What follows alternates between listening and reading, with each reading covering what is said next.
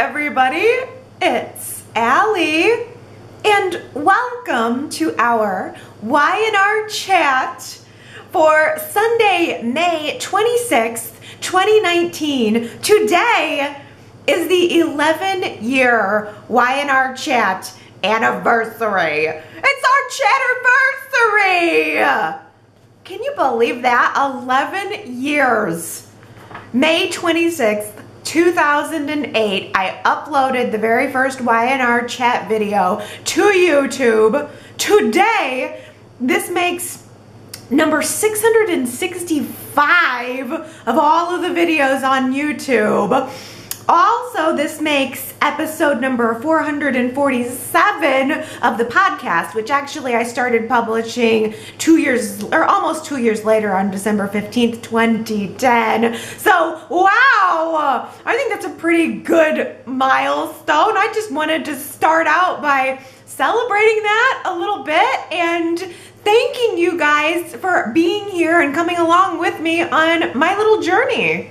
Since Rey is driving the bookmobile this week, I'm thinking that maybe Rey might be able to hand out a copy of How to Win Friends and Influence People to Nick, Victoria, and Adam, because they all three need it.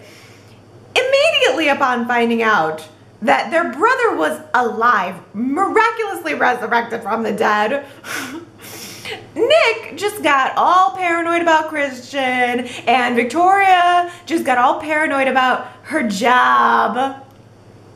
And if Adam's memory was magically restored by the shock of being shot last week, then why didn't his temperament return to the Adam that he was right before the cabin explosion? Because before the cabin explosion, Adam had made amends with a lot of the people in his life. Adam had asked Nick to raise Connor, to be the male father figure in Connor, his other son's life.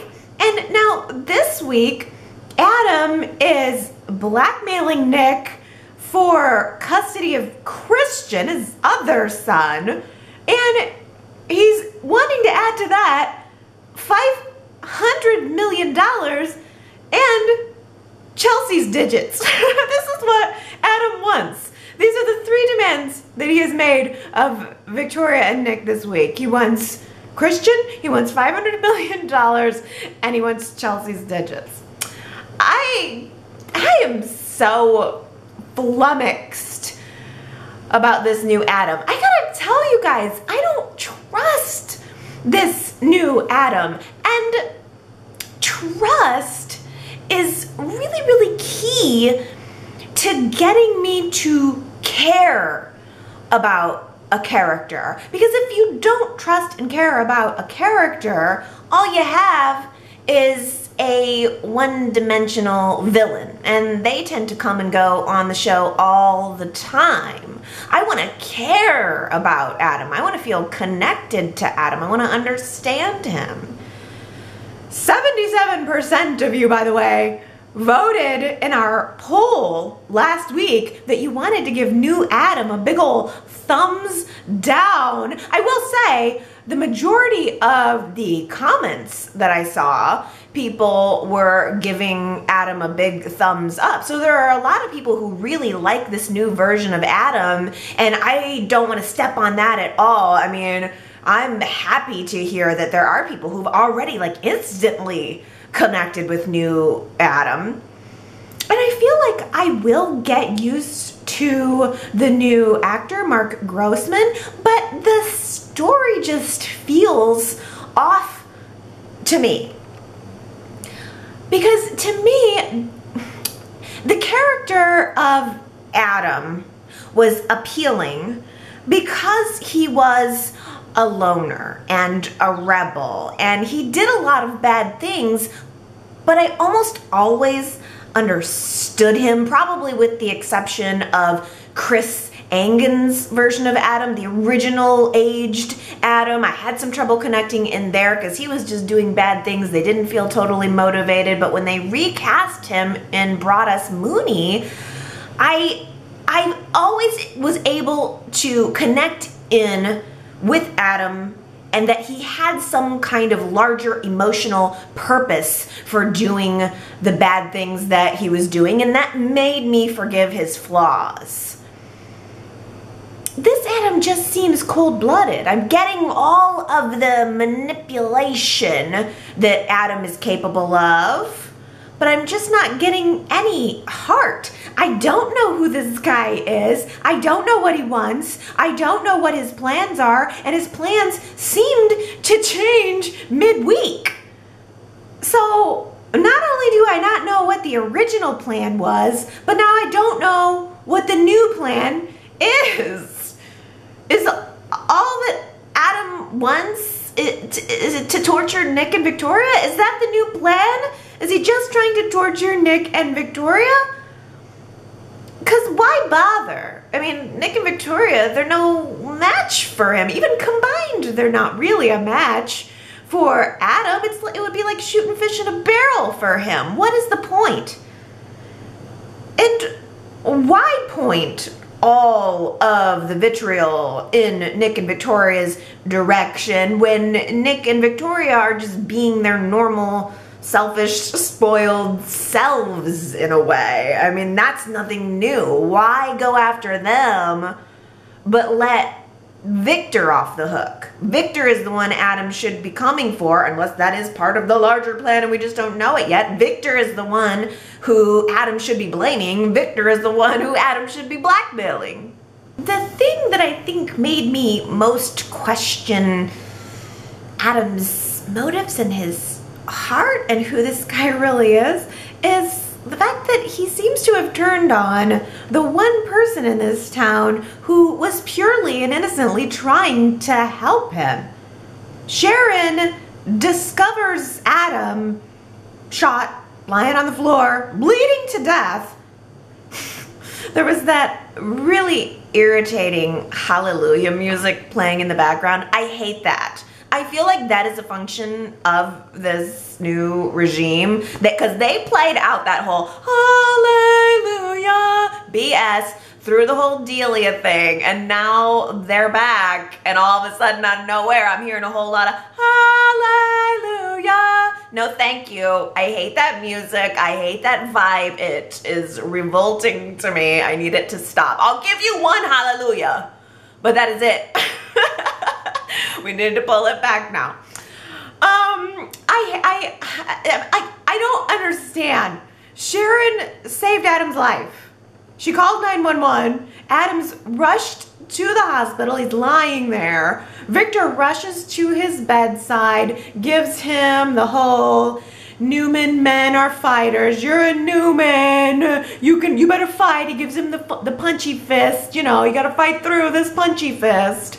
And then boom, Adam wakes up, recognizes Victor, calls him dad, and all is forgiven? That cannot be. All is forgiven with Victor, but Nick and Victoria are the enemies? It's Victor who perpetuates this rivalry between his children. It is Victor's fault that the family does not get along, and yet he stands there scolding his other children for being jealous of Adam. Well, yeah, it's because you make them that way. Victor never takes a moment to realize that maybe the problem is him. Maybe he's the problem. Well, while Adam is still in the hospital, Sharon brings Adam his phone that he's been making all these mystery text messages from. And Sharon is there supporting him. It seems like everything is really going well between them. I mean, they're stroking hands. She's stroking his hand. He's stroking her hand. They both seem to be really enjoying the stroke. And then when Sharon leaves, Adam comes off in the corner of his bed to use his cell phone. He makes a phone call to somebody, or maybe it was a text message, I can't remember, but he basically says, yeah, no, I think it was a phone call. He says, yeah, I know who shot me. I saw him. I saw their face. Even though he had already at this point told Paul that he had no clue who it was. But Adam tells the person on the phone that he knows who shot him, and now he's going to need a fall guy. We can't implicate whoever it was that actually shot him. We need a fall guy. And oh yeah, by the way, we also need to shut down the investigation. What the hell does that mean? What investigation? Who is he working with someone? Does this have something to do with investigating Victor? Is he trying to get close to Victor to investigate him? But then he shut it down later in the week, so I don't get it. But nobody is wrong to not trust Adam. Paul didn't trust Adam. The Newmans don't trust Adam, and they're right. But I think they're going about this all wrong. They immediately always have to make Adam an enemy, and it just makes the situation worse. Did Victoria really need to get all insecure about her position at Newman Enterprises, of all things? She gets paranoid about her safety at the company and runs not really to Victor, but to Adam. She runs to Adam to ask what his plans are. Well, way to go, Victoria. All you did was just tip your hand to a professional poker player. Now Adam knows that she's in a position of weakness and that her position at Newman Enterprises is her sore spot, and he's just gonna keep going at it, and Victor's gonna have no problem letting Adam go at it. Victor loves when his children are at war, competing for his love and affection. But I also think that Victor knows something that we don't know here, because he's been having asides with Dr. Nate all through the week and also in the previews, talking to Nate about some results, asking Nate to try to help Adam get out of the hospital early. And then in the previews, Nate is coming to Victor saying that he's got some bad news, and Victor says, well, we gotta fight it or change it or whatever. I think Adam is dying. I think Victor thinks that Adam is dying. I think the results are Adam's results, and that they're gonna try to now say that there's something wrong with him, and maybe Adam doesn't even know it yet. I don't know. I just see it. Nothing garners sympathy for a villain like a death scare, and another death scare, a different death scare, not the one that we had last week, which nobody ever thought for the blink of an eye that Adam was gonna die after being shot. But I just wonder if they're gonna go some kind of medical route with Adam and say that he's got some disease, and so we should all feel sorry for him, and now we're back on board with him. I don't know. Well, Nate does release Adam from the hospital, and he even gives him a spare pair of scrubs. What was the point of that? It was just weird seeing him walk around in scrubs. I mean, I guess the scrubs I get. The shoes were a surprise, though. The hospital happened to also have a pair of white, sensible tennis shoes on hand. Seeing Adam Newman, the Black Knight Jr., in a sensible white tennis shoe was just uncomfortable for me. Didn't like it at all. But Adam gets back to the tack house, and he's still text messaging back and forth with this mystery cohort. Who knows who it is? Adam tells the cops that, or he says to the cops that he doesn't know who shot him, but then he turns around, tells the person in the text messages that the cops are suspicious of him, but they have no leads, because Paul had visited Adam in the hospital right before he got released for a second time, and he showed Paul showed Adam the picture of a person who had turned themselves in for the crime. And Adam said, oh yeah, I recognize this guy. He must have shot me over a gambling debt or something. But you know, Adam knows that he's not telling the truth, and Paul is suspicious that Adam's not telling the truth. Paul doesn't believe that a person flew all the way to Vegas to shoot Adam and then just conveniently turned himself in. And maybe that's paranoid, but Paul is also right. Adam was up to something. But I don't know now that we'll ever exactly know what it was. Adam says goodbye to this mystery cohort in a text message, tells the person that his plans have changed. So after 2 weeks with this new Adam, I'm just still stuck with nothing but questions. I don't have any answers. I don't have any idea. What was the original plan? Who was the mystery person that he was texting with? Who found the fall guy? Who is the fall guy? Who actually shot Adam? And what is it that Adam really wants now? It feels like that Simpsons episode where they were revising the Itchy and Scratchy cartoon, and they decided to bring on this new character named Poochie, and they decided that, well, Poochie should always be on screen, and if he's not on screen, then all the other characters should be asking, where's Poochie? I feel like Adam is Poochie right now. We are doing so much talking about him, and yet I don't know anything about him. We see him all the time, don't know anything about him, and it just is feeling a little obnoxious. All I can even glean about Adam at this point is that he wants to get close to Victor again while making Victoria and Nick squirm. Maybe the point is to make Victoria and Nick squirm while he enacts some kind of revenge on Victor. I don't know. Adam stopped by Victor's office to gaze at his father's portrait, saying, oh, I'm about to let you down, Pop. When has Adam ever called Victor Pop? That was weird. He's over there staring at Victor's picture right before he goes over to Nick's office to issue this list of demands on Victoria and Nick. He had told him early in the week, I want to meet with you. And now he meets in Nick's office and he gives them a list of 3 demands. Okay, number 1. Adam wants $500 million. Okay, sure, no problem. Personal check, okay? I'll just flip open my checkbook and write you that. What, and why? Why are they supposed to give you $500 million? And why $500 million? Just because that was the amount that they won in their lawsuit against Victor? I mean, Nick gave away his money, so Victoria is the only one who might have it, and Victoria is actually considering how she's gonna scrape that together. Are you freaking kidding me?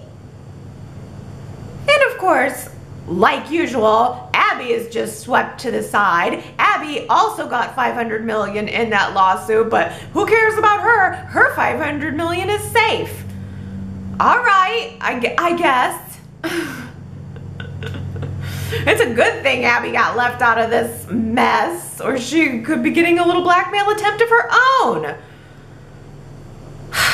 Victoria is so stupid. She's just playing right into his hand. But Nick is, I can't even believe I'm saying this, but it seems like Nick is the only one who's maybe being smart about it, because number 2, Adam's demand, is that he also wants custody of Christian.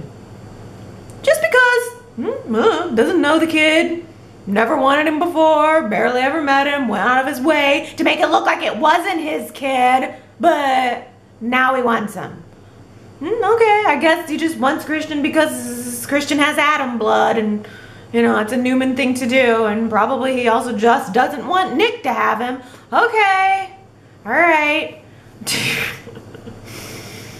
And then number 3, and this one threw me a little bit for a loop, because Adam demands that Nick and Victoria help him find Chelsea.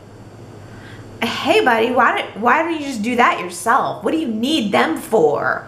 Why can't you just find Chelsea on your own, Mr. Resourceful? What makes Adam think that Nick even knows where to find Chelsea? And Nick, he does know how to find Chelsea, but I don't know why Nick is feeling the need to protect Chelsea. Like, Chelsea broke off their engagement while Nick was sitting on the couch watching the game. She was like flying off to another country. And Chelsea also, I feel, would leap to the idea of being back together with Adam again. So why is Nick acting like he's protecting Chelsea by not giving Adam her contact info? Chelsea never got over Adam's death. She was never fully able to commit to Nick because of that. So what is the deal, new Adam? And why the 180-degree turnaround on Sharon? Sharon is the one who brought you home. She brought you your phone. She saved your life. And all of this within a couple of days time frame. Now he's just giving her the cold shoulder, telling her to just leave him alone. Well, fine then. Fine, new Adam. I don't want you and Sharon to hook up anyway. When was the last time that you brought Faith a copy of Little Women? Mia and Arturo say so long to Genoa City, and it was all very neat and all very perfect and all very heartfelt and tearful. Rey and Arturo made amends. They had a handshake and a hug. Lola forgives Mia for what happened, you know, with the accidentally hospital wacky. And Lola says, it's fine, I forgive you. Just make sure I'm the first person you call when you go into labor. Or that's what Mia said. Yeah, right. Lola gonna be the first person you call when you go into labor. Thanks for the sentiment. Yeah, they all promise to stay in touch, and they turn on their heels and walk out the coffee house door. I am glad that that door is still open for a possible return someday. I do think it's possible. Maybe after Mia has had the baby, she could return to town and maybe reveal that she fudged the paternity test results to make it look like Arturo was the father. Keep in mind, this is the woman who fudged her pregnancy test results. Maybe she did it again. Maybe she could come back to town someday and challenge Rey and Sharon's relationship. I don't know. You never know. I like that it's at least open. Probably not, but you know, a girl can hope. Okay, well, as soon as Arturo and Mia are out the door, Rey decides to double down on Sharon. He files for divorce from Mia, moves in with Sharon. And believe it or not, I actually really loved the scenes between Rey and Faith and Sharon this week. And more so, I know I've been so critical of Faith, not the actress. I mean, she's perfectly fine. It's just the way that Faith has always been written so precociously. But this week, Faith was phenomenal.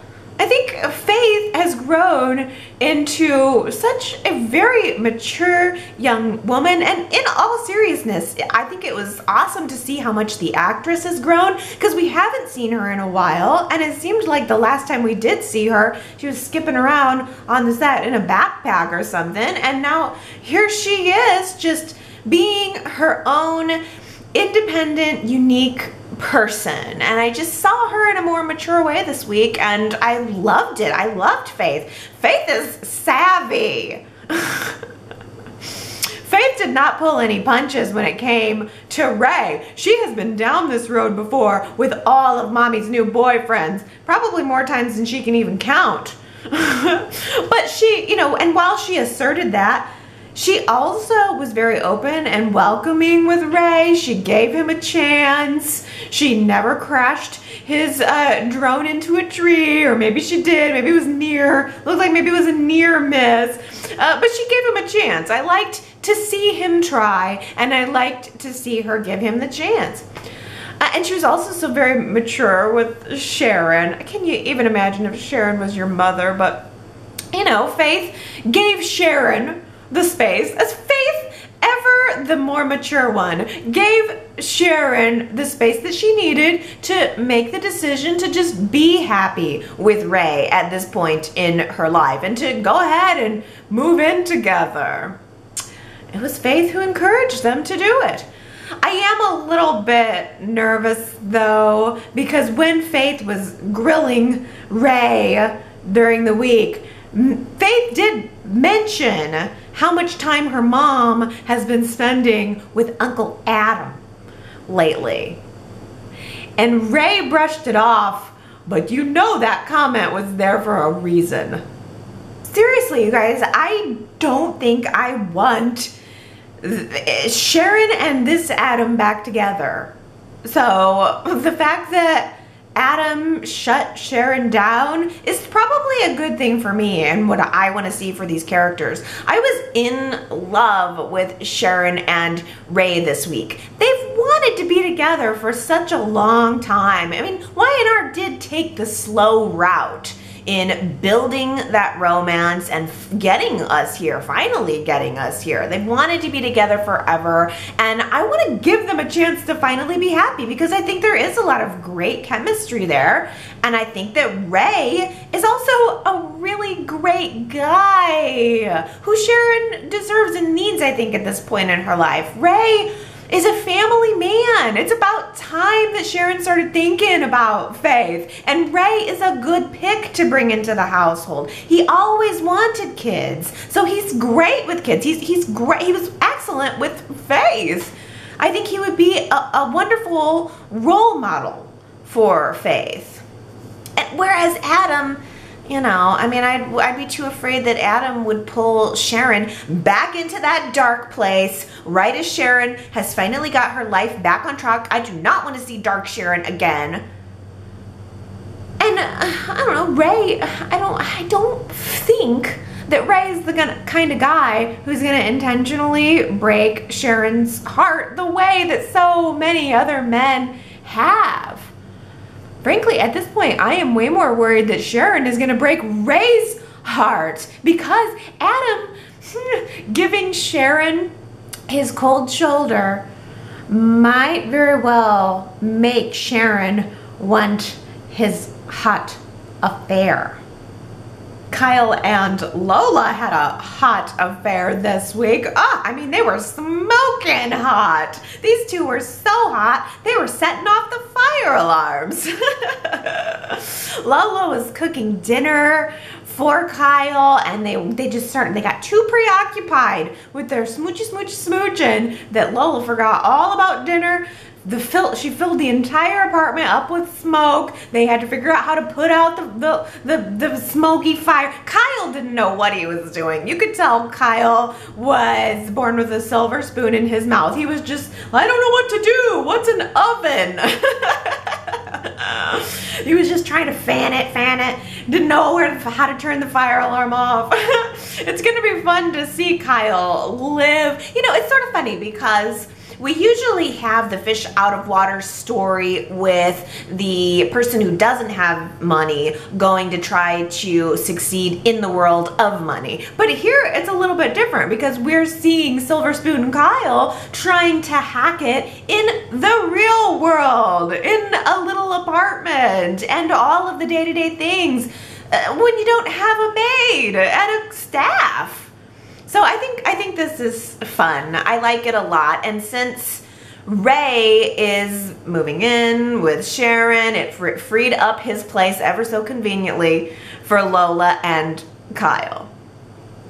It was a little bit ridiculous though for me to believe that these two had such trouble finding any other apartment in Genoa City. They are both so totally loaded. I mean, Lola has got to be making good money at this point. She is the head chef at a successful restaurant. Kyle is a high-level executive at Abbotts. They could afford 2 bathrooms. They do not need to have a 1-bathroom apartment. 2 is key. In fact, this is a little piece of advice from me. The key to a successful relationship, any successful relationship, is having 2 bathrooms. It doesn't actually even have to be 2 baths. Just 2 toilets. That's all you need. A recipe for relationship success. Phyllis launches a website that will compete with Abbotts Collective now. Phyllis is going to be selling similar products to Jabot, hoping to undercut them. Her company has similar branding to Jabot Collective, so she's hoping people won't even notice that they're buying knockoffs. JCV is the name of Phyllis's company. Jolie Chic Vision is what it stands for. Jolie Chic Vision. What does that name even mean? Who is Jolie? Did I miss that? Or did we just pull a name out of a hat here? What does that mean? And what happened to Good Karma? I thought that was a way better business name. I don't know. Phyllis is on the warpath. She is wanting this revenge no matter who she has to hurt to get it. Summer tried to deter Phyllis from doing something like this and really didn't like the fact that Summer wasn't jumping right on board to help her do it. I will say Phyllis did explain herself to Summer in a way this week that reminded me of why exactly she's so hell-bent on retribution. Phyllis feels that everything she did as CEO of Jabot that got her fired, everything having to do with Carrie and the patents, she felt that that was nowhere near as bad as any number of things that Billy and Jack had done, especially since when Billy was doing his bad things like gambling with the company funds, she was right there beside him supporting him. So Phyllis feels that because of her actions at Jabot, she got punished and she got blacklisted while Billy and Jack's worlds just keep going round. I think at this point, Phyllis, she has it in her head. Phyllis wants an eye for an eye, whether they all go blind or not. Lauren and Michael are the most adorable matchmaking team, and I loved Claire. They set Jack up with this new woman named Claire. I thought for sure that this actress was related to Tracy Bregman, who plays Lauren, because the first time I listened to this episode, I was only listening to it. It was on with the TV in the background, and I didn't see anyone's face. I was just hearing the audio play, and I kept hearing the flirty things that were coming out of this woman's mouth, and I thought it sounded so much like Lauren. The way that she spoke and just the cadence of it, it was so similar to Lauren's. I thought they were related. I kept having to like walk back over to the TV and say, is this Lauren in makeup? I honestly thought maybe Lauren was in makeup for this role. That's just how much they sounded alike. They just seemed so alike. But I looked it up. I couldn't find a thing about these two being related in any way. I really liked her though. I liked Claire. I mean, she hit it off with Jack. They seemed to be getting along very well. She invited him to a black tie event and then out for Thai food later. Who knows? Maybe even back to her condo later, in her little, probably beautiful condo in Chicago. It all sounded very lovely. But Jack was clearly uncomfortable with the idea of dating again once he realized that he had been set up. He told Lauren, no, I'm not gonna do this, sorry, I'm clipping your wings, and Cupid. And Lauren was so friggin' adorable when she told Jack that he shouldn't rob all of the fabulous single women in the world of a fabulous single man like him. I loved that. And Jack goes, oh, I'm still attracted to women. Don't get me wrong, that's never gonna change. I'm just not interested in dating right now. Why, Jack? I mean, okay, I know you've had some bad luck, but you know, you can still go out and have a good time. Keep it light. It was just, I just enjoyed it. Michael, you know he was so friggin' adorable. He was so friggin' adorable, except for the hair. I mean, we might need to have a separate Y&R chat to discuss what is going on with Michael's hair. It is not right. It looks like he is wearing a Michael hair helmet. I'm not opposed to it being longer, but it's too, it just looks like it is setting on his head. Like somebody just grabbed a head of hair and just like gently placed it on top of his head. Like it's just not sitting naturally. Something is weird. It's been weird for a little while and I didn't want to say it, but now I'm bringing it up because I can't, and he's going to be on screen next week. And he needs a tight cut. Fine if you want to grow it a little bit longer, but it looks better if you have a tight cut around the sides. He's a lawyer. It's just, okay, hippie Michael. I'm just kidding. It's too poofy or something. You tell me if you've noticed anything weird about Michael's hair or if it's just me. He was so adorable nonetheless though when he came to Lauren, and like first it was Jack and Lauren and Claire, and Michael busts up into the meeting, pulls Lauren away from it in order to force Claire and Jack to be alone together. And just before Michael left, he whispers to the table and he says, oh, try the langosta with avocado. It's yummy. Oh my goodness. I laughed out loud. That was so good. I mean, these were really funny scenes and a really fun use of two of my favies, Lauren and Michael. I have to hand it to Y&R. I think they have listened to the fans who love Dina, who want the best for Dina, but are also at the same time exhausted by not having a resolution or a follow-up on the Alzheimer's story.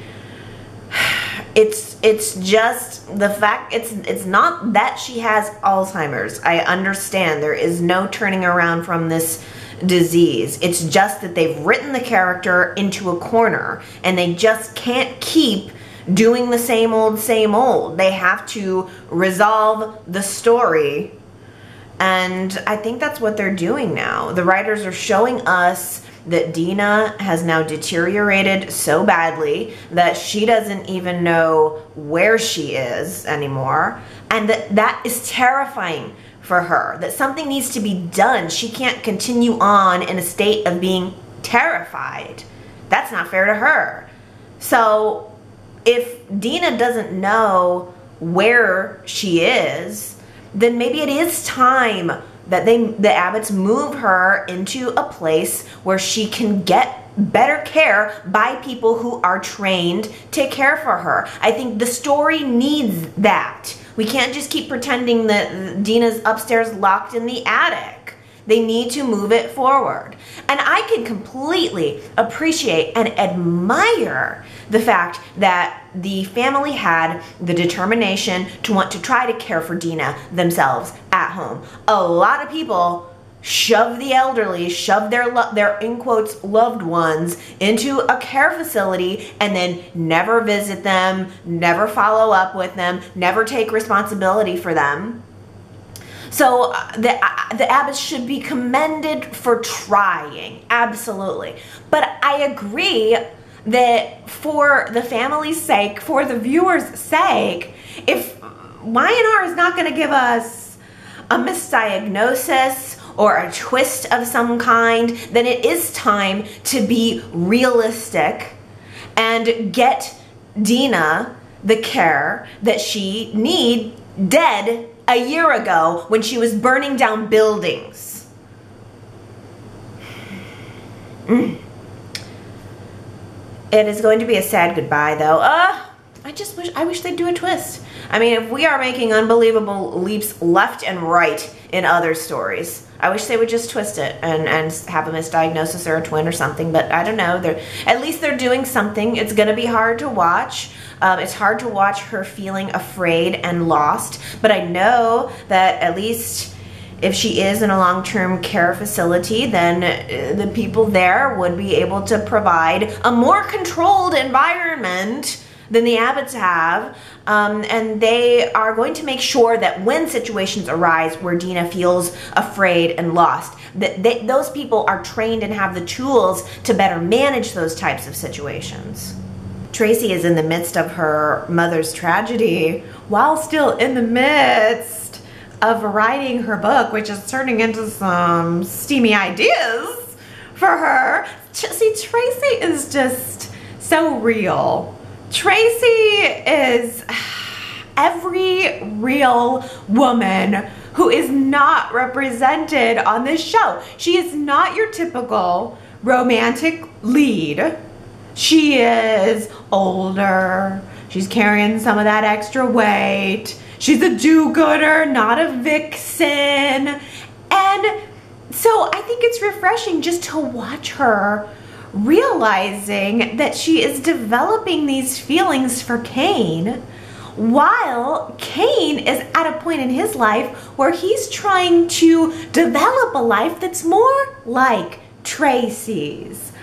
Oh, this is the most exciting thing to me on the show right now. Cane had his first day at a new job. He's helping reacclimate a former inmate into the work environment, trying to, what he did was not remarkable, but the fact that he's doing it is admirable. He was just sort of giving the guy tips for interviewing.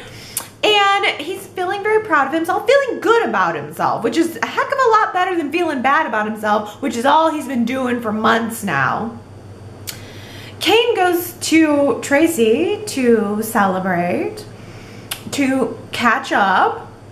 They take a walk in the park, and in the middle of sitting on a bench talking, Traci suddenly imagines Cane taking her hand and kissing her.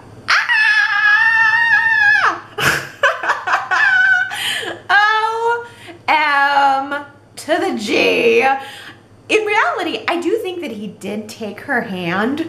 The way that it was shot, it wasn't immediately clear where the reality began and where the reality ended and where the fantasy began, which, by the way, is exactly what the appeal of this story is for me. Where does the reality end? Where does the fantasy begin? I love the blurred lines of it all. But when she snapped out of it, he did seem to be holding her hand. I think he did grab her hand, and then she just imagined that it went into the kiss. But she snapped out of it right away, and she just jumped up and ran away. She just ran away with him like, oh, sorry, I gotta go. Oh my goodness. I could just so totally understand that. I'm sure that Traci feels a little silly and maybe a little embarrassed for being friends and friendly with Cane while secretly kind of wanting to make out with them. But I mean, who wouldn't? I mean, you can't blame her, but I can see how she would just feel silly for being attracted to a man that's, you know, a man like Cane. But I'm in. I am so in for Traci and Cane. Are you in? We have been inching toward this maybe not relationship between Cane and Traci for weeks now, and I have resisted the urge to make it a poll question only because I wanted to wait to when the time was right. I wanted to give it a little bit more time and then go in and test the waters and see what the Y&R chatters are saying. So that is our poll question for this week. Are you up for a Traci and Cane romance? Can you dig it? Can you get down with it? Go to yrchat.com. Let me know if you are like in for a romance and a relationship, or if you would just rather not. Vote in the poll. Leave me your comments. Can't wait to hear and read what you guys say. Next week we are going to have the reading of Neil's will. From the previews, it looks like everybody is there. Michael's there with his weird hair. Lily's there. Devon's there. Even Cane is there, interestingly. I wonder if that means that Neil considered Cane family and wanted to bequeath something to him independently. Even if he and Lily were not together, he wanted Cane to have something. Or, I don't know, is it possible that Cane is there on behalf of the minor children, Charlie and Maddie, since they're not 18 yet? I'm not sure. I'm not really looking forward to it. Neither is Devon. Michael had to track Devon down, even to get him to commit to a date to read the will. And it is completely understandable. Devon feels that the will is the last step. And once the will is read and the assets are distributed, it feels like he's closing a book on the very last chapter of his father's life, or he's closing the last chapter on the book of his father's life. But I mean, the book doesn't have to be closed. I think that's a better way to look at it. The book doesn't have to close. It just doesn't have any new chapters. You know, you can always go back and read the book and enjoy the book. But I know that's easier said than done. And luckily, Devon will have Elena to help him write some new chapters in his own book. This week, Jet was kicking around the idea of going out on tour. And I'm wondering if that means that we're not going to be seeing very much more of him. Is Jet going off on the same No Man's Land tour that Fen did? Is this Y&R's way of saying, okay, he's going on tour, goodbye, we're not going to see him now?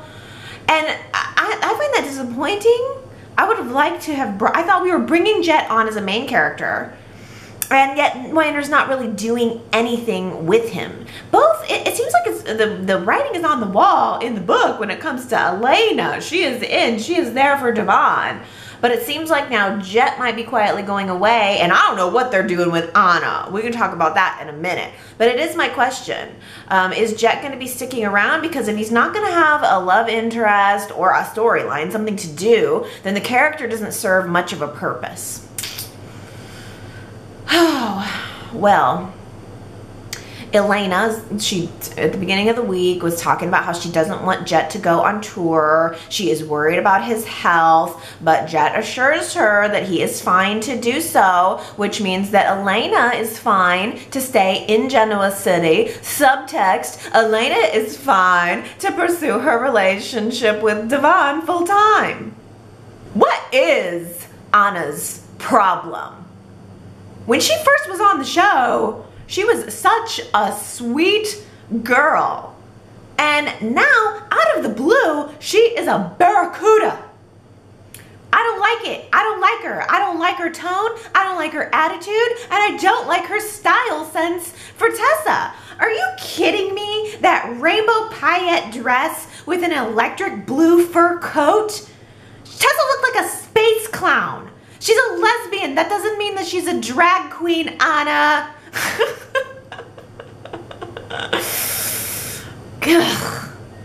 And the way Anna was so happy about it, it just felt like she's like forcing Tessa to be something that she's not. Why would you ever want to force anyone to be something that they're not? Especially not in a music career type situation. It is the exact opposite of what you want to do. There could never be career longevity by anyone if they are not connecting in with who they are and using that to funnel their work. All Anna is doing is dressing Tessa up like a space clown, reworking her song until it is unrecognizable, and it is embarrassing. I mean, like, it's embarrassing for Tessa, it's embarrassing for Anna, and for what? So that you can sell a bunch of records, make a bunch of money, and make Tessa a one-hit wonder? Forcing Tessa to be something that she's not is the clearest and fastest track to one-hit wonder. You're just taking away anything and everything she is. Get somebody else to be your space clown. I mean, she said so herself. There's a million artists out there who would be happy for the opportunity. Why don't you go find one of them? If what you're looking for is that style, go find somebody that fits that style. Y&R did a good job of getting me on Tessa's side. Ooh, but I can't even look at Anna now. I'm so mad at her. Oh, well, Tessa, she, you know, I always knew she had it in her to be a nice girl, because with Mariah's encouragement, Tessa decides to put her foot down in the nicest possible way with Anna, tells her, you know, I want to be open and honest about what I'm feeling, and these just doesn't feel like my song, doesn't feel like I can do this, this doesn't feel like me. And as the reward for being open and honest, Anna just brings down the hammer on Tessa and says, oh, well, you don't like it? Go somewhere else, because it is either my way or the highway. And so Tessa just decided that I guess I have to take the highway. Dang. It's so unnecessarily aggressive. I don't understand it. What do you think that Devon would say about that, Anna? I mean, if these two personalities and people and styles could not work together, then surely Devon could have paired Tessa with another music producer that she could get along with a little better. Surely Hamilton Winters has more than one music producer above and beyond Anna. I am also wondering what Devon is going to say and do about Mariah's stalker. Mariah is being stalked by a fan of the program that he owns. So I'm looking forward to Devon stepping in on this situation. It didn't turn out to be Anna. The stalker did not turn out to be Anna. Maybe Y&R just wanted us to think that. It didn't turn out to be Elena that we know of so far. It just seems like Mariah's stalker is some random weirdo who thinks he has some kind of imaginary connection with Mariah, even though they never met. Well, I completely commend this storyline. I am surprised by how much I like it, but I think there is a real story here, a real message here, because celebrity stalking is a real thing, and it's so much easier these days with social media. I mean, you can tell where people are at any moment. So, I mean, I just think this is a story that I don't think Y&R has ever told before, and it is very powerful and very relevant, especially today. I mean, when I think about celebrity stalking, I think back to this beautiful young woman named Rebecca Schaefer, who was a young actress in the late 80s, and she was murdered. Just murdered by this man who was stalking her, and she wasn't able to get help. He had been stalking her for a while, and he just murdered her. And I mean, can you imagine? And then there also, I remember there was a YouTube star, I think it was just a few years ago, she was gunned down in public by a man who was stalking her. I mean, I'm sure there's just so many examples, and it's so horrific. And I'm sure, honestly, that a lot of our Y&R stars, our actors and actresses, probably have to deal with shades of that, shades of stalking, because I mean, there is of course the extreme where the celebrity is murdered, but there are also so many other points and steps before that where maybe it's harassing them on social media, or just showing up. I mean, it doesn't always escalate to something horrific, but there's a lot in between that is really messed up. And yeah, I think this story has such potential. Maybe you guys know some other examples of celebrity stalking. I mean, I'm sure there are so many. I don't know about how the situation was handled, though. That guy seemed really out of touch with reality. When he confronted Mariah at Crimson Lights, he was talking so weird, like he knew her and like she knew him, that Mariah was stunned and scared. She was barely moving. She looked frozen. And then Tessa walks up right in the middle of it. Here's this guy, like almost like this weird love-hate thing. Like he was talking about them having a connection, but he was also saying all these horrible things about her. And Tessa walks up. It just speaks so much to that crazy mind. But Tessa walks up into the middle of it, and she takes a photo of the guy, just grabs her phone, realizes this is the stalker, starts taking photo, tells him that if he doesn't beat it, she's going to call the cops. And then he left and they kind of went about their business. I don't think that was the right move. I mean, it was wonderful seeing Tessa defending Mariah for a change, but I'm really worried that Tessa's reaction to him might have just angered the guy, maybe made it worse, maybe made her a target. I'm not sure. I think this could blow up. This could be really bad. This could get really sick depending on how Y&R chooses to go with it. Or who knows, maybe Y&R will just make the story go away and we'll never hear another thing about it. One or the other. Abby finally gives in to Dr. Nate. She accepts his invitation to go out on a date. Or actually, no, I think she ended up extending the invitation to him in the end. I mean, Abby has had such phenomenally bad luck with men that I think it would be nice to see her with a nice guy like Dr. Nate. But the thing is, we thought they all were nice guys. Abby always thinks they're nice guys in the end, and it always turns out bad. I mean, I don't think she's ever had an actual relationship that stuck. Yeah, I mean, probably Arturo was the closest she's come in a long time, and look how that turned out. I don't know. I mean, given the situation, I kind of wish that Nate and Abby were meeting and dating a couple of months down the road. I mean, Arturo just left town on Monday, and I don't know. I'm not sure that Abby's exactly going to be ready. I'm not sure I'm exactly going to be ready to have Dr. Nate dressing her wounds.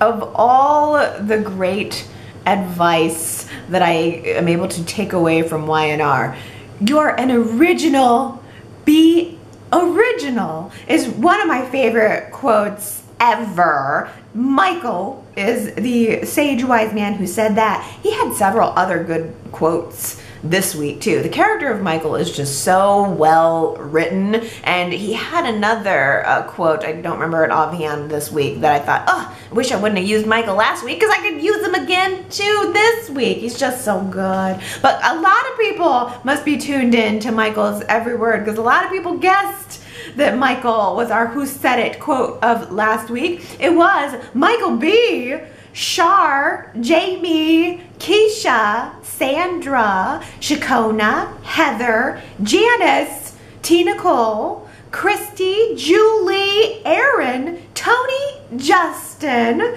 Ambreen, Daisy S, Henry, and Diana. You guys all guessed it right. Here's another little quote for ya. I'm super stubborn and can be a little annoying. Not every character has that amount of awareness about themselves. I mean, maybe you would agree, maybe you heard it and agreed, maybe you heard it and didn't agree. I'm super stubborn and can be a little annoying. Who said it? Go to yrchat.com to leave your guess, and if you get it right, I will give you your shout out on next week's Y&R Chat. All right, let's get down to your comments for the week. First of all, I have to acknowledge all of the comments and messages that I received when Y&R Chat was late last week. I am so sorry. Long story short, the internet was out last Sunday. I had just finished recording Y&R Chat, so everything was done. If the internet had gone out just a little bit later, everything would have been up. Nobody would have noticed. But it did, you know, I mean, things happen, and I know that I am so regular with getting chat out on time. I mean, I knew. I'm sitting here knowing that I'm not posting Y&R Chat, and I'm just waiting for the rescue helicopters to arrive. I felt that so many people were probably worried and concerned, and I hated that I had to be incommunicado. So, I mean, thank you so much for being concerned about me. I mean, that actually really makes me feel good. I just appreciate that so many people care about me.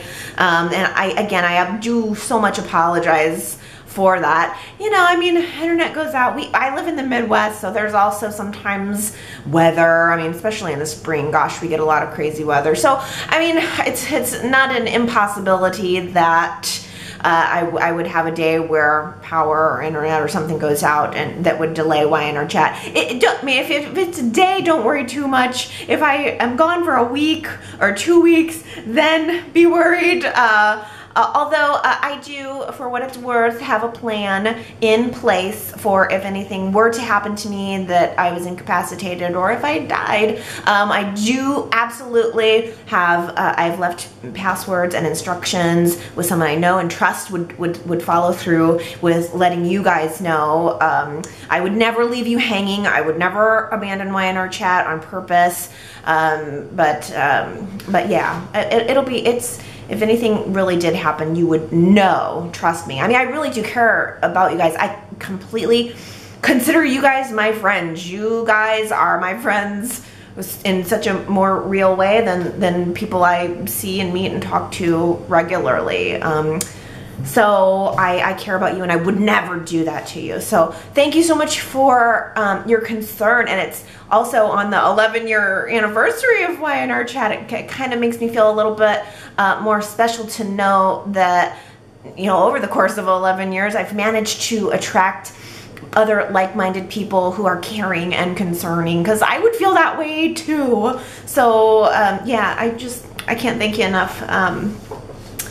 Let's get to comments about the show, though. Let's jump off with Gary, who says about Mariah's stalker, well, that is the best use of contemporary culture ever. Tessa comes in and here's the stalker going ape on Mariah and starts taking selfies of him, runs him out of the coffee shop, if not the neighborhood. Well, I love that idea, Gary, that it's a use of contemporary culture, because that example I had given previously about Rebecca Schaefer, that happened in the late 80s. So there are, I'm sure, many instances of celebrity stalking that go way before the age of the internet. And it is interesting how the internet in some ways, maybe as I said before, made it easier for stalkers, but this is an instance of using the internet to also fight back. It's like citizens fighting back, and we see that all over now. I mean, people photographing things that citizens do, that police do. I mean, I hadn't thought of it that way, but it's interesting to me that Tessa's first instinct was to take that photo. I don't think that I would have thought of that necessarily, probably because I grew up and remember the age before the internet. I don't carry a cell phone. I don't even have a cell phone. So, or I have an old brick phone. Like, I don't have a smartphone. So to me, that would never occur to me that someone was in my face or harming me or doing something bad. Everybody has their phone on them all the time, and that never would have occurred to me. It is a function of contemporary culture, and in that way I think it's kind of neat that Y&R incorporated it. T. Nicole says, I wonder if the storyline of Mariah's stalker is at an end, or if it will still pick up. By making some random guy the stalker, I'm not sure if this is Y&R's way of closing off the story because they don't really know where to take it, or maybe the random stalker guy is a cover for the real person behind it all. He's being paid maybe to do those things. I still wonder if it is Anna, because she made a rude comment to Mariah about Mariah getting what she wanted, to hold Tessa back when Tessa told Anna to rip up that contract. What was that about? I can see what she wanted, I could see why Anna was bothered by Mariah pushing herself into the other business meetings with Tessa, but it seems deeper than that. And for some reason, Anna just does not like Mariah, and we don't have as much context as to why. Well, I'm so glad that you said that, T. Nicole, because my first instinct when I noticed that it was a random guy and all Tessa had to do was snap a couple photos to send him away, I thought, oh, okay, well, is that it then? And then there was nothing after that. Mariah and Tessa literally got up and went to Anna's house. They started talking about Tessa's music career immediately after. Like, this guy threw threw a brick through the window. He had been texting Mariah, and Tessa just shoos him away. They start chitty-chatting about her career and then go over to Anna's house as if nothing happened. They don't mention it to the police. They don't do any kind of follow-up on it. And I thought to myself, okay, well, is that a wrap-up? Because I hope not. I think there's so much here that we haven't seen before, and that's all I'm asking from you, Y&R, is occasionally give me a little something fresh, a little something new. And here is an instance that could be that very much. And, you know, as you say, maybe it is just a random stalker and they're choosing to tell the type of story like a celebrity stalking, or maybe it is possible that they're still gonna wind it back around to Elena or Anna. I mean, I agree. We still don't understand exactly Anna's motivation. We have seen a very stark change in Anna's character, and I don't feel like we know why. They're not giving me any context. All they're giving me is Anna putting this pressure on Tessa and this inexplicable rivalry and disdain for Mariah. The only other thing I could think of that was mentioned, I think last week by a Y&R chatter, is it possible that Anna wants Tessa for herself?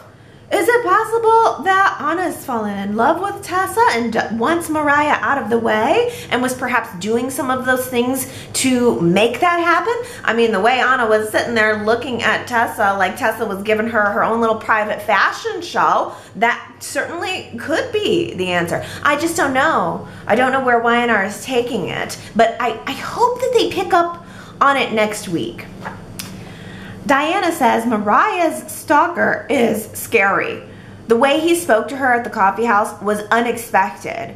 I've been wanting to see a stalker type storyline ever since Ravi first appeared. I don't think we've seen the last of this guy. Mariah and Tessa should have called the police. He's obviously dangerous. This could be an interesting storyline as it's different from what we're used to seeing. It's realistic, as people on television could have a mentally ill person having delusional thoughts about them. Yes, Diana, exactly. I feel like the fact that they made it this random guy and they were very clear to show that he was unstable, to me that sort of wiped away the theory that it could be Anna or Elena or somebody else, unless that person is skilled at manipulating him. Yeah, that guy, I don't know. There's no, if he just goes away and we don't hear anything more about that, I'm gonna be annoyed. Daisy says Tessa and Mariah should have reported the stalker guy to the police. I seriously doubt he's done. He may even try to get rid of Tessa next, thinking he'll have Mariah all for himself. Yeah. I wonder if he's gonna point that little crazy cannon onto Tessa instead of Mariah now. And then maybe Mariah will rescue Tessa and further bond them. I have to overall say I love that Y&R is featuring Mariah and Tessa in a co-supportive kind of way. Well, let's talk about a lighter topic. How about we talk about Traci and Cane? Kathy says, I have to say, I am enjoying Y&R more now than I have in the past few months. Though, I hate the black and white middle-aged fantasy sequences that Traci has been indulging in. I don't think I could get on board with the kind of passion she might unleash on Cane. I love Traci, don't get me wrong. I guess I'd just rather see her with a man of a certain age. Maybe like Jet. You know, Kathy, as I was watching the show this week and we had more of the black and whites, I thought to myself, I can see how some people would not be into this. It's not the greatest. The black and white part is not the greatest, but the romance has me. But you know, there's no wrong answers. I mean, you like what you like. If you're not feeling Traci and Cane, there's lots of other, you know, potential ways that they could go with this. Part of me wonders if they are actually going to go through with it. It's so unusual. I just almost wonder if Traci's gonna put this in a box in her mind and choose to not pursue it. We'll find out. Keisha says, okay, at first the thought of Traci and Cane together made me gag. Being friends, maybe, but a couple, it just wasn't my thing. But The way she looks at him, yep, they're going there. That sparkle in Traci's eye when Cane smiles, it took me back to 1980 something when she was watching Brad Carlton in a blue Speedo cleaning the Abbott pool. See, yeah, this is why I waited to do that poll question. I wanted to give a couple weeks, because at first blush, it is kind of like Traci and Cane, that's a little too off for me. I think people might have knee-jerked said no, but now that we've got a couple weeks on it, I want to see how people are really feeling, and, you know, whichever way you feel is no problem. But, yeah, I mean, Traci's no slouch. She has had hot boyfriends before. Brad Carlton, Don Diamont was one of People Magazine's sexiest men, so she's had a pretty good looking guy before. Of course, she was of his age, she was in his age range then, but I don't know, I feel okay with it. I don't know, I can't think of a reason why Traci and Cane couldn't fall in love. You know, I mean, yeah, she's got wrinkles, yeah, she's overweight, but so what? You know, love exists in the heart. But, you know, I also understand not necessarily wanting to watch that with your stories if that's not your thing. Maybe you just like watching young, hot people doing their thing, or maybe you just don't feel like the chemistry is there. I mean, anyway, it's totally fine. I just think it's kind of fabulous that Cane could go from being this man who was married to a supermodel, Lily, to going to this plump older woman. I don't know. More cushion for the pushing, as they say. I mean, women come into their sexuality later in life, so a man like Cane could really help Traci and me knock down that door. As far as I'm concerned. Oh boy. Yeah, okay, let's check in about Jack here. Diana says Jack was seeming interested in Claire until he found out that Lauren was trying to set him up. I don't know why that should matter if he liked her and her ideas. Good point. It did seem like everything was going well in that conversation, and as soon as he realized it was a setup, he said nope, nope. T. Nicole says, does Kyle even know that Mia was the one who attacked Lola? No, I don't think so. I don't think I missed it. I don't think Lola told Kyle that. And I don't think Kyle is real focused on anything except his relationship to Lola right now. Kyle says, I don't think Phyllis's startup is going to make it very far with that less than impressive web page design. Of course, the source material, Jabot Collective's logo, isn't much better. I really want that graphic design job at Y&R. The Society logo is not cutting edge, and that My Beauty ad with Carrie and Jet and Elena's concert poster just looked like high school design projects. Maybe they are rush or the budget is low, but for the upper echelon, it's embarrassing. Yeah, that website looked bad. I mean, it was way off. I mean, and the way that you just launched the website, just the idea that it's like, okay, I've been sitting here and there's one more button I gotta push and then the website's gonna be up.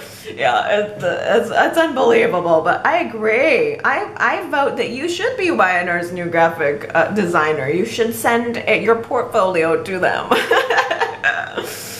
If I had any influence, I would try to use it for you, but I don't. Maybe on my 15 or 20 year Y&R anniversary, they will gift me a set tour or something. You can, and then I'll mention you. I'll bring your portfolio with me at that time. T. Nicole says, it frustrates me that Phyllis is getting angry at Summer for not risking her job at Jabot to help her out.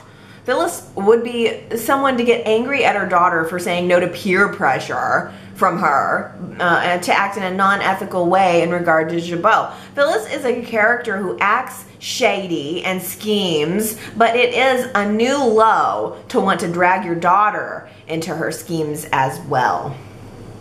Yeah, I felt like Y&R did not do a stellar job of really pulling us into Phyllis's motivation. I understood it a little more this week, but I think there's still some work that needs to be done there. Laura says, I find troublemaker women like Mia and Phyllis are more interesting to watch than troublemaker men like Adam and Billy. I think I kind of feel similarly, right? Gator Tom, let's talk about these troublemaker men. Gator Tom says, I voted thumbs up for new Adam because I'm excited by having him back, and back at an age that's closer to his real age on the show, born in 1995. I like the possibilities. I'm super excited. Ellen says, I wish he were older, but he is giving me a Michael Mooney acting vibe that I like very much. Plus, he stares deeply into Sharon's eyes and didn't want to let go of her hand in the hospital. Yeah, baby. Plus, his bone structure is chiseled from marble, me like. Oh, Sandra voted thumbs up to new Adam because I liked what I saw. I didn't think he overacted, and I enjoyed the new Adam's scenes. Having said that, I do wish he were about 8 to 10 years older. 8 to 10 years older. I do not like the new Adam with Sharon. I mean, no, she's too old for him. Has anyone else noticed Sharon Case seems to have lost weight? As thin as she already is, she looks thinner to me now. I wonder if that's in preparation for some future hot and heavy love scenes with Adam. Oh, I gotta say, I did notice that Sharon's bod was particularly rocking. When she was in Vegas, in bed with Rey, she was definitely showing us some more lingerie. I mean, I'm sure as an actor, that's one of your primary goals. If you're on a soap and you know you're gonna have to perform in various states of undress, I'm sure you gotta keep that bod rocking. And if your character is not involved in a sexy storyline, you might, you know, put on a couple pounds. But if you know that your character is going to be getting it down, you are going to want to look good. She probably takes a whole lot of pride on how her body looks at her age, and she should too. I didn't exactly notice that she was thinner. I just noticed that her body, she looked wonderful, just wonderful. Not that thin is the only most beautiful thing to see though, because there is, you know, I mean, I think that's also why I don't know, I feel connected to Traci. She's not perfect. She doesn't have the model bod, and neither do I. So maybe I just see myself a little bit in her in that way. Well, Shelly says, I am pretty sure that Sharon has had more screen time with the current Adam, played by Mark Grossman, in the last 2 days than she had with Justin Hartley's in a 2-year stint as Adam. Yeah, see, that's the thing. There was no Sharon and Justin Hartley's Adam. And so I think that's why I jumped off that train, and then it seemed like they were picking it chugga choo-choo right up with Mark Grossman, but maybe not now. Oh, by the way, Gary says about Faith, how wonderful was Sharon Case in that scene with Faith. Truly like a daughter and a loving mother. I'm sure she is really attached to that little girl, and she was wonderful in that scene, knowing how to strike the perfect note. I really felt the same when Sharon and Faith ended on that mother-daughter note. It was very beautiful, and yes, I'm sure that Sharon Case feels very attached to the actress who plays Faith. I mean, it's not usual that Y&R keeps a child actor on and actually lets them grow up on screen. We did see that with Cassie, and then they killed her, but it is unusual, and I think maybe that's why it was so striking to see her again on screen. We had speculated that Y&R was going to age the character of Faith, especially since we hadn't seen her a while, and then lo and behold, the actress is there, and you felt the chemistry. You felt the chemistry that Sharon Case probably has watched this little girl grow up into the young woman she is today, and I'm sure that this young woman is looking up at Sharon Case. I mean, this is someone she's worked with for years at this point, and it really shone through on screen. And I think that really connected me in with those stories this week, more than I would have expected. Diana says, I really like the new Adam. He has a cool vibe, and I'm sure he studied Justin Hartley and Michael Mooney's versions of Adam, as he seems to mimic some of their characteristics. Oh, I'm sure he did, yeah. Tony says, as a longtime viewer, I don't like rewriting history. Adam is a key character, and tossing new Adam into a new age category doesn't fit, in my opinion. This actor appears younger than the actor who played Noah. Oh yeah, he actually is. Oh, how interesting. So Mark Grossman is younger than Robert Adamson. Oh, I did not know that. Sharita says, in some cases, how a character actually looks is more important than what a type of actor he or she is. It takes me out of the scene to see that drastic age difference with him and the other actors. Oh, Sharita, that is kind of how I was feeling last week. That yes, Mark Grossman seems to embody some Adam-like qualities, that he would be able to give us that dark vibe. But it was to me like, oh, he is so young, and it did pull me out. You captured it beautifully. That was a great way to say it. Astra says, I voted thumbs down on new Adam. It's not just his age that bothers me, but I'm not wowed by his acting. Maybe he will grow on me, but as of now, I think he's miscast. Yeah, I'm kind of leaning that way too, Astra, to be honest with you. But we'll have to see. Gotta give him a chance. Valerie says, I like the actor playing Adam, probably because I only started watching Y&R for 2 years now, so I had no attachment to the old Adam. Yes, I'm definitely feeling the actor in this role. Woot woot!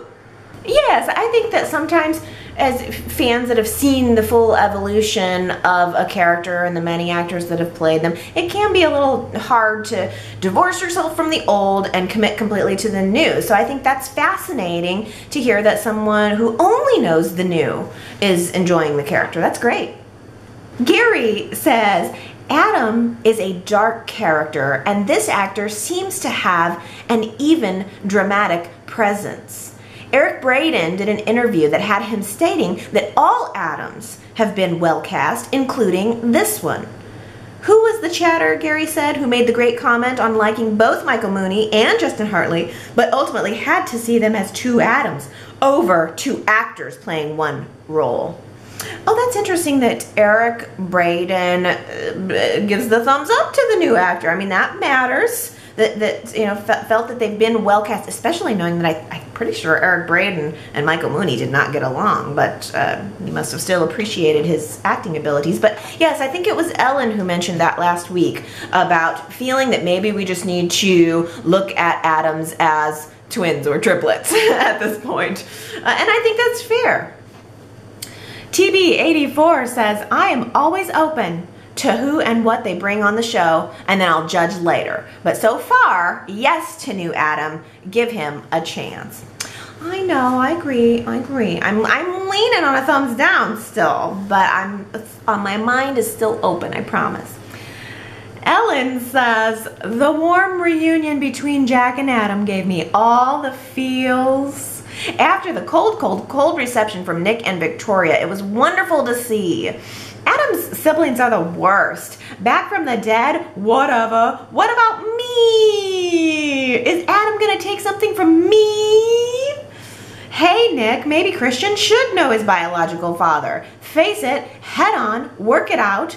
Hey Victoria, maybe Adam deserves your place at Newman Enterprises. Offer him a job. And Billy, get therapy. Delia's accident was due to your bad judgment. What a bunch. That was a good scene with Jack and Adam, by the way. I was hoping for some tears. I like Jack and Adam. I'm pulling for more of that. Gator Tom says, I am disappointed that Victoria has in the past forgiven Adam, but now not so much. In fact, what about Billy? Under oath in court, he had forgiveness for Adam. We need to remind these writers that we watch the details. Yeah, I know. I felt that way too. It just, they all were just immediately hostile toward Adam. Immediately. Didn't trust him one bit when they had all kind of made some peace prior to his going to jail and death. Daisy says, didn't Victoria agree to return to Newman Enterprises if Victor agreed in writing to give her more authority and make her the CEO after he's gone? I forgot how she put it, but Victor agreed. So that would mean that Adam could not step into her shoes without Victor breaking the contract. I don't want to see a repeat of this storyline. I thought it was over when she made that deal. Ooh, that is a really good memory. I think you're right. Victoria did make Victor put it in writing that she was supposed to succeed him. Well, you know, Victor always has a loophole, though. Blah. Leslie says, Victoria, Nicholas, and their mother always resented Adam, wanting to wish him out of existence. They blamed him and his mother for Victor and Nikki's split at the time and were more than happy to have them go off to Kansas, hoping that was the last they ever heard from Adam. Ooh, that is truth. Truth, Leslie. Superplex says, what Adam said is true. There is no reason for Paul to suspect that Adam would set this all up. There's no logical explanation. What is it with Paul? Why can't he sympathize with Adam, who's the victim? Yeah, I don't know. I love this theory, though, from Superplex, saying, I think it was Esther who shot Adam. How she managed to evade security in order to reach the tack house, I do not know. However, she does have a motive. Another reason for believing it was Esther stems from the fact that Adam was shot only once. If Chloe was the gunman, she undoubtedly would have fired more than once just to be certain she finished the job. The specter of failing to kill Adam the first time would have haunted her, and she would do all she could to not make that mistake a second time. If Esther was behind the trigger, she would have made a clumsy job of it, fiddling with the trigger, trying her best to properly operate the firearm. Not surprising, given her lack of experience in the field of killer for hire. This explains why the shooter only got off one round and was a bad shot at that. Oh gosh, can you imagine? Esther with the gun. Wasn't there another instance where Esther had to shoot someone? Wasn't she shooting an ex? A guy that was that had gotten close to her maybe to get to Mrs. C's money. Didn't Esther fire a gun at him? But, I mean, shoot, maybe. We haven't had any other casting notices. I don't think, shoot, I should have checked that here. But I don't know. It's possible. It'll be another way to work her onto the show. Marianne says, I just saw an article on TV Line, which seems to be covering Y&R more often, probably due to all of the casting comings and goings. But this article says that Kevin's return should appear, barring no news bulletin bumps, on June 7th. And that Kevin may return to the dark side. I also listened to an interview with Christian LeBlanc on the Soap Opera Digest podcast. He discusses his long career, going back to when he debuted on As the World Turns and the first season of In the Heat of the Night, up to his current run on Y&R. It does look like we will be seeing more of Michael and Lauren with this current regime. Yay! Ooh, In the Heat of the Night. That is a pull. So June 7th for Kevin, and he's going to be returning to the dark side. I'm curious to know how they are going to fold him in. I did see some rumbling midweek about Chloe coming back, but I haven't confirmed that yet. I wonder if Kevin and Chloe are coming back, and they're just going to be a dangerous duo yet again. But as with all of these casting updates, I never know if they are temporary or full. Are they bringing these people back full-time with a contract, or are they just on part-time for a little stint? I still don't know that about Melissa Claire Egan. But June 7th was when we can look forward to Kevin returning, and that's not that far away. Oh, let's end on Laura here. Laura says, with the change in writer, they bring back old favorites like Paul Davidson, Michelle Stafford, the Adam character, which people have been clamoring for since he left, and maybe Chelsea. Lauren and Michael are back on the scene more often. They sacrificed the amazing Gina Tognoni. These changes are supposed to settle us and bring back viewers. The thing is, Laura says, the storylines have lost a bit of their speed and vigor. The dialogue between some characters seems like filler. I'm fast forwarding through predictable conversations that I know will not change the direction of the story. Somehow, Adam being shot didn't shock me. Maybe I'm looking for something in between. Loyalty to characters with fast and zippy dialogue and plot twists at every turn. Well, to be honest with you, I am having a little bit of trouble too, Laura, adjusting to the new pace. Mal Young was known for the zippy dialogue and the plot twists and turns, and less for character development. And I was definitely hoping that we would pull the show back to a space somewhere in the middle. The new style of the show is a little bit off for me. I'm not there yet, but I also felt that way when Mal Young took over. So I can't rule out the possibility that I'm gonna get there. I think I'm gonna have to continue to be patient because in theory, like you said, Y&R is giving me a lot of things that I should be loving and excited about. So I'm gonna have to just keep being patient and hope these new guys find their stride. You know, after 26 years of watching Y&R and 11 years of Y&R chatting, I am along for this ride, no matter what. All right, everybody, it is time for me to go, but you can still chat with me and chat with others over at yrchat.com. That's the website. I love hearing from you throughout the week, so don't be shy there. Everybody's welcome and all opinions are welcome, as long as you keep it, you know, respectful and nice. And I'm going to be back next Sunday to give you another Y&R chat, blazing on through to year 12. Oh, thank you so much again for being here with me. I really appreciate all of your love and support. You guys definitely help give me the motivation to keep it going. But I just think my Y&R experience would feel more dull somehow without my ability to also chat about it. So as much as it makes me happy to know that you guys are enjoying it, I enjoy it. You know, I also kind of do it for me and to get it off my chest. So here I am all this time later. Okay, everyone, have a really good week. I love y'all.